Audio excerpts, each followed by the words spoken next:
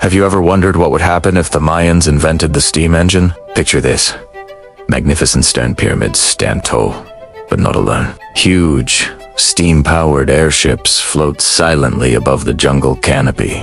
Their canopies adorned with jade and feathers, instead of just obsidian blades. Mayan warriors operate massive steam cannons mounted atop their temples, guarding their cities with industrial might. Imagine intricate machines, a fusion of jade and polished gold gears, whirring and clanking as they assist in building even grander structures.